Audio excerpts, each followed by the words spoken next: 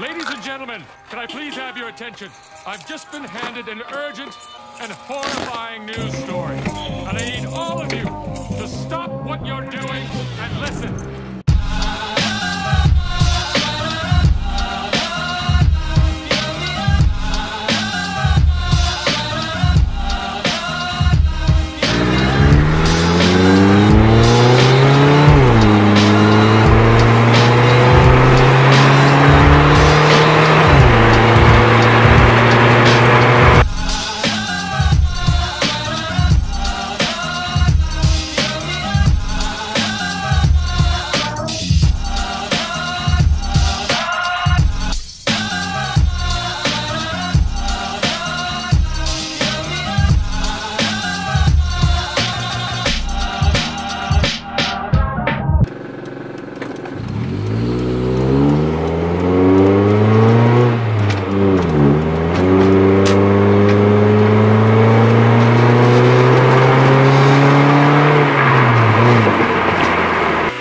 Guys, I hope you're all having an embraceful day. Starting my day off, trying to get my uncle's van started so we can go off to go do something that I used to do when I was small.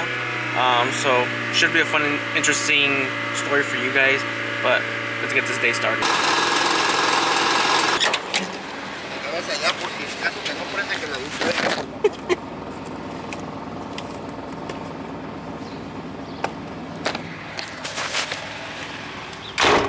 These door cards looking thing kind of is giving me an idea for the TC to kind of do like a door card type thing with carbon fiber. So I like this. I mean, you don't really have a place to rest, but race car. So we finally got this electronic or gas powered machine to work. We've never used a gas powered machine. We've always used like chalk, like you would get the chalk and with like a freaking can and you would just go like move it like that all the way down the line. But I guess this is like environmental friendly, so they told us to use this, which was the first time trying to figure out what to do. They didn't even give us instructions or anything like that. So hopefully it looks pretty good down the line. But so far, I guess it's working out. So the people that told us to come paint here, the soccer field, they said that they had already painted it, and they said they painted it a year ago. And I mean, you can barely tell the lines are there, but you really have to look close to it. So it's kind of hard to do it. So we're trying our best to do it. I mean, the ones over there that we have to do, because we have to do 4 fields today. The ones over there we actually have to measure them out because you can't see any lines at all. We're lucky that right here we can see a little bit.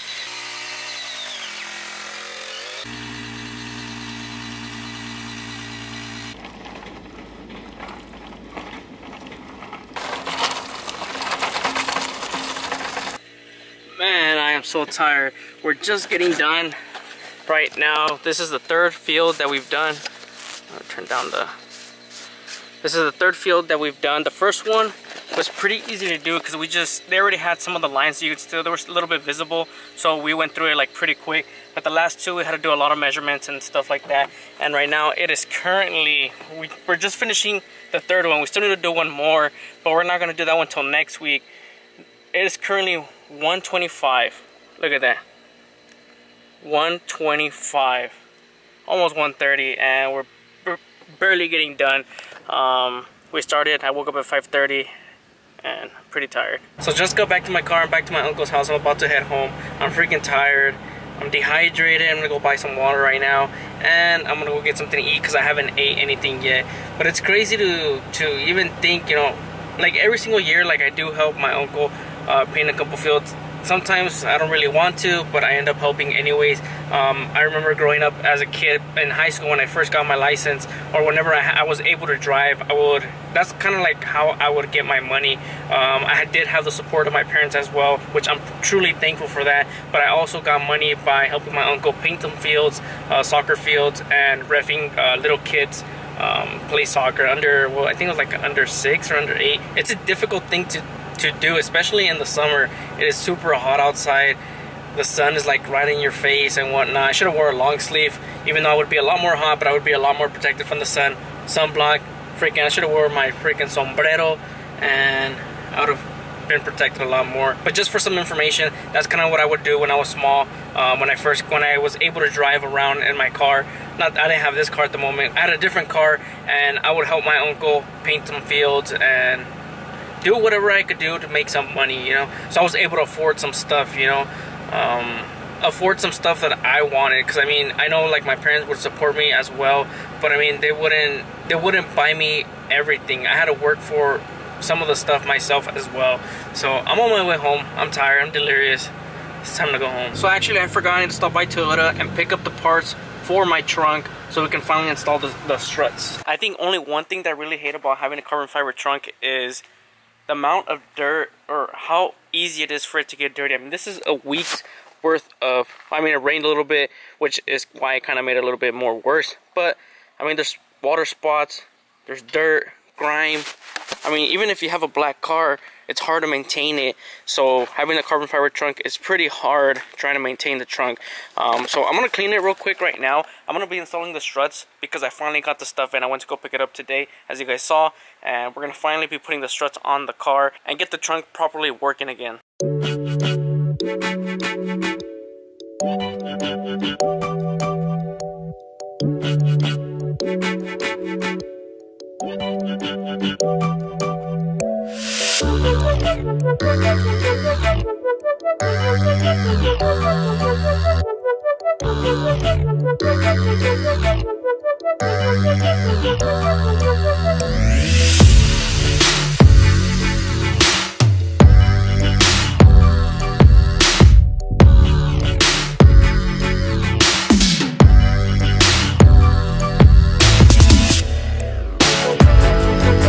I think the wing is starting to dull down a little bit. It's gonna need a polish pretty soon. Also, right here, the clear coat started coming off the Comanari rear spoiler. So we gotta get that taken care of as well. I'm thinking maybe I'll get it all sanded back down. Once we get the whole car painted, I plan on sanding all the carbon fiber that I have and getting it clear coated again. But it doesn't hurt to try and maintain it by getting it sealed up, getting it polished and looking, and trying to preserve it as much as I can until I get the car painted, until I get this all sanded. I think this part right here as well, some clear coat is starting to come off right here. It's starting to yellow. This piece first is starting to yellow, then the whole thing, then the whole entire thing. And this piece is from Save on Carbon, which is pretty weird. This one is from Save on Carbon too, and it's been lasting pretty good. I'm pretty sure maybe they used a better, or the clear coat is a lot better on this one than on the trunk than on this garnish piece. So we're gonna put the side pieces first onto the trunk. This is what they look like. Pretty sure a lot of you guys are familiar with them, because I mean, they run on mostly every car, so you should be familiar with them.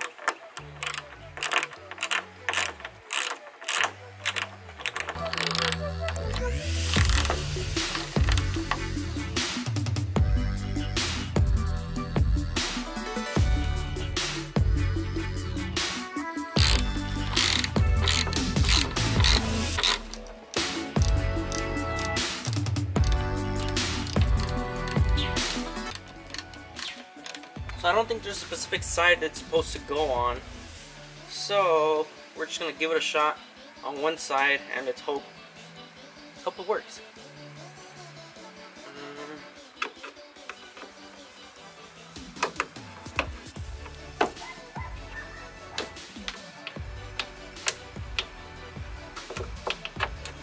So that should work.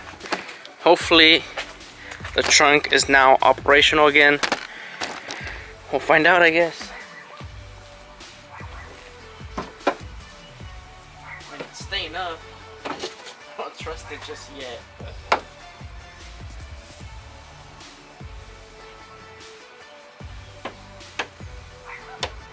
So, perfectly closes.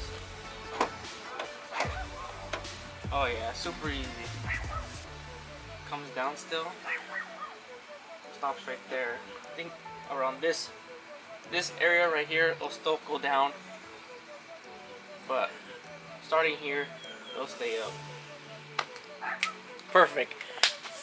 We finally got it done, guys.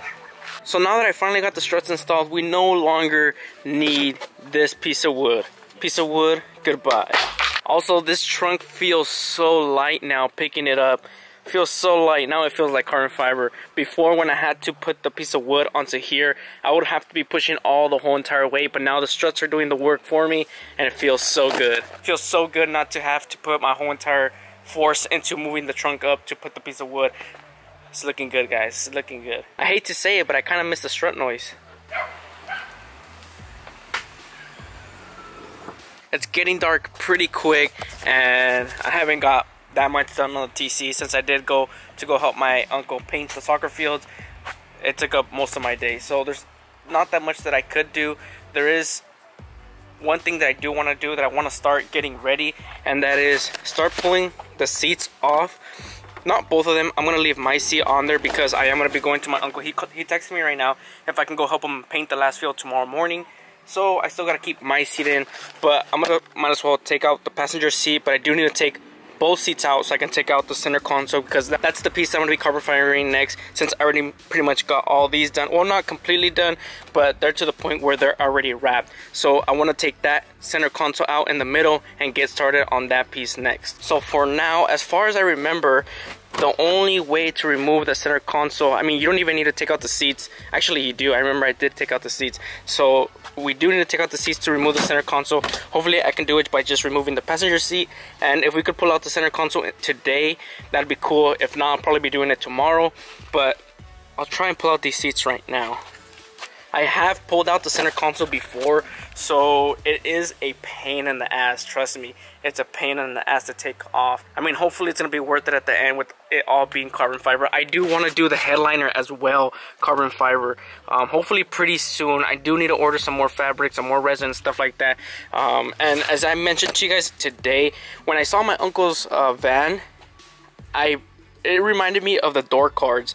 It's kind of flat. There's not that much space for you to put your arm. So I might want to do an idea like that. A door card of carbon fiber right here. Remove this handle right here. The cubby down there. And just put like somewhere a flat sheet of carbon fiber.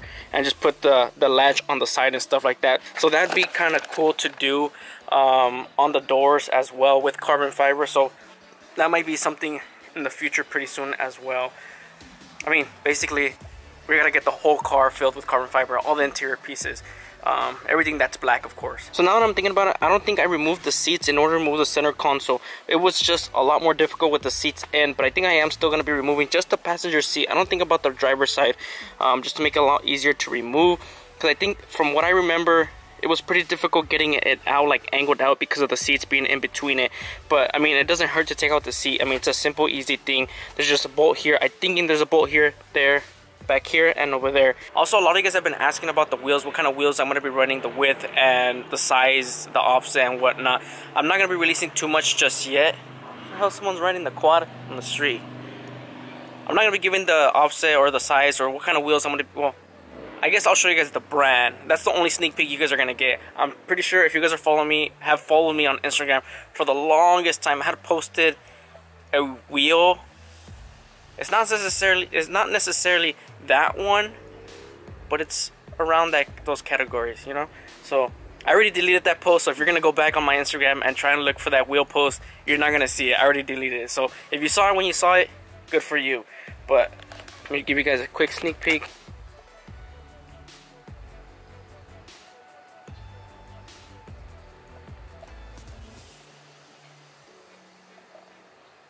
That's all you get. That's all you guys get. It is going to take some time to finish paying off these wheels, but I'm paying them as my check comes in. $100 every check. So hopefully we get it done. We get it paid off pretty soon. I'm hoping in the next 4 months. Hopefully guys, hopefully. But I mean, they've already been placed. I've already gone to go look at them. Only Chris is the only person that knows about which wheels I'm going to be getting. So don't even try hitting him up. He's not going to be telling you guys. I'm pretty sure he's not going to be telling you guys. Chris, if you're watching this, you better not tell him. And if you guys are not familiar with Chris, he has the first person to ever do the Rocket Bunny Gen 1 TC. I'll leave his link in the description down below, as well as right here if you guys want to check him out, see his build as well. So yeah, that's what I'm going to be going with, guys. That's what I'm going to be going with. So in order to remove your guys' seats, you're going to need a 14 mil to remove these 4 bolts.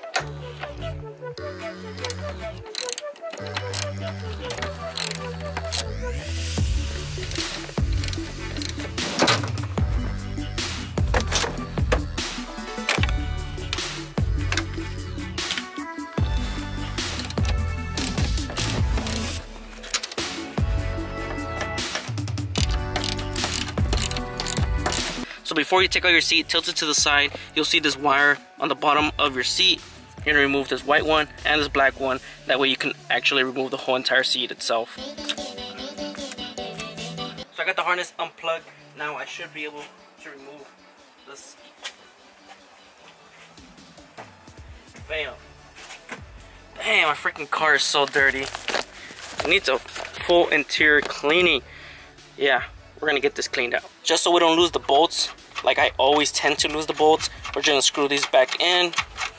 Just in case some of you guys are new to the channel and you guys haven't heard about what I have planned for the interior, of course, all carbon fiber, but from the gutting side of it, I do want to have a roll cage put in here as well. We're gonna get it cut here from the carpet and gut everything towards the back and leave it all painted white.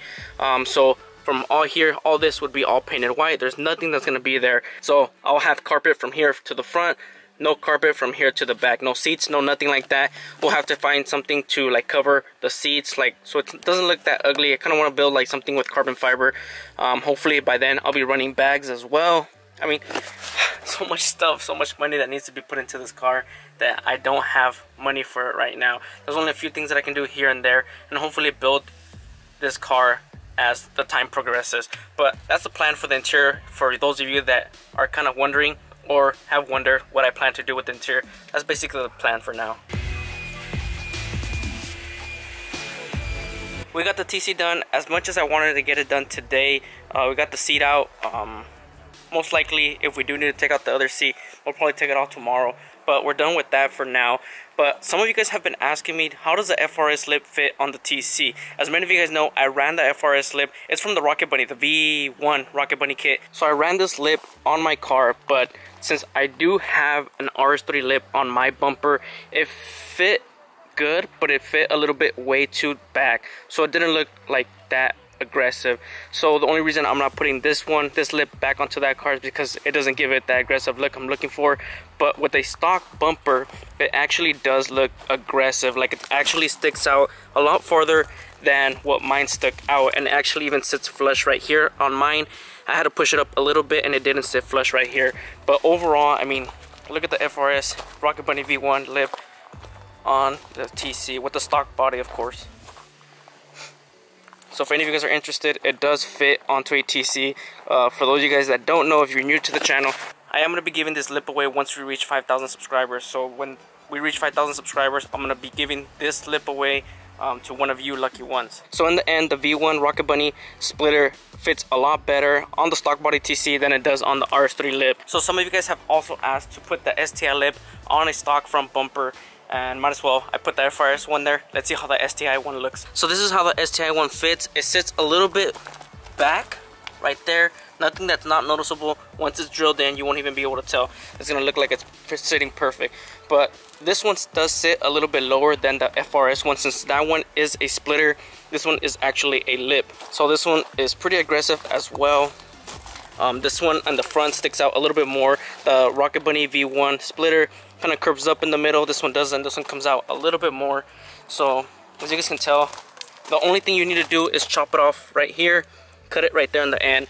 That way it makes it look like it fits the car. But other than that, I mean, this lip, I would think I would rather go with the STI lip than the FRS one, because this one makes it look a little bit lower. And especially if you want to get that lip low, I mean, the STI lip is going to make it look a lot lower. And I mean, it fits. So that's pretty crazy how you can buy like a different car brand lip and then you can make it fit. I mean, you can do a lot of modifications to make any lip fit, but I mean, just out of the box, out of the factory, this lip fits perfect on a stock TC front bumper. So hopefully this clears up a lot of questions for you guys. I know the way that I learned was I had to purchase a lip and try to find out, see if it fits the car. I did ask a couple people of the STI lip, see if it would fit the RS3 bumper, and they told me it did. So that's the only one that I knew would fit on the TC. The NIA one that I'm gonna be running on my car, I knew it wasn't gonna fit, but I made it fit. The Rocket Bunny V1 splitter, I didn't know it was gonna fit. I just purchased it hoping it would fit, and it kind of fit. It didn't fit perfect, but I sort of made it look sort of kind of good. But I mean, if I were to choose between the FRS one and the STI one, I would definitely rock the STI one on a stock front bumper. It looks pretty good, and I mean, you're not going to be seeing that many TCs with an STI lip. So I think that's where I'm gonna end today's video, guys. It's getting pretty late already, and I still gotta edit this video, and I gotta wake up early to go help my uncle paint the last field that we need to get done tomorrow. I'm kind of liking the whole vlogging thing the whole entire day. Let me know if you guys like it like that better, or if you guys prefer like a topic based video. I personally like it like that. It's a lot easier. It keeps me busy all day long. So I really like it. Let me know what you guys think. But that's where I'm gonna end today's video, guys. I hope you guys enjoyed today's video, and I'll see you guys in the next one. Peace out and embrace yourself.